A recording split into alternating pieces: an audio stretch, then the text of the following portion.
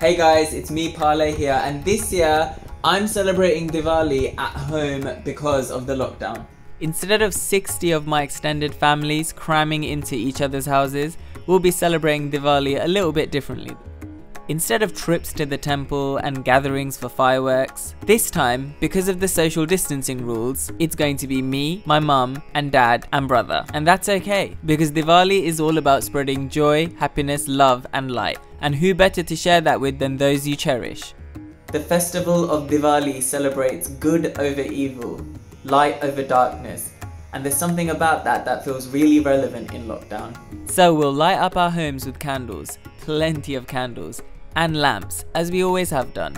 Decorate the entrances to our homes with colourful designs called rangolis made from coloured flour, and eat Indian sweets called mithai, and have one too many. Sweets, I mean. And offer the pujas in our front room, a religious ceremonial blessing. Involved, you guessed it, more candles. Because Diwali is all about spreading joy, happiness, and love, and the light.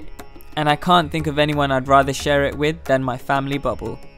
So from me to you, Happy Diwali, Shubh Diwali.